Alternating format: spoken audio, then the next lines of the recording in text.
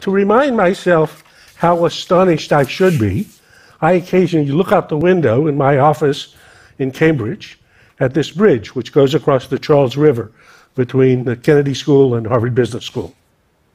In 2012, the state of Massachusetts said they were going to renovate this bridge. It would take 2 years. In 2014, they said it wasn't finished. In 2015, they said it would take 1 more year. In 2015, they said it's not finished. We're not going to tell you when it's going to be finished. Finally, last year, it was finished 3 times over budget. Now, compare this to a similar bridge that I drove across last month in Beijing. It's called the Shenyang Bridge. In 2015, the Chinese decided they wanted to renovate that bridge. It actually has twice as many lanes of traffic.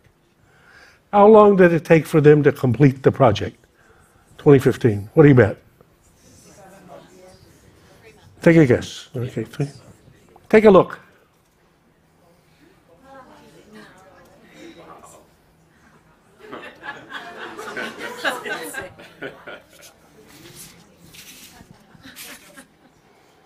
The answer is 43 hours.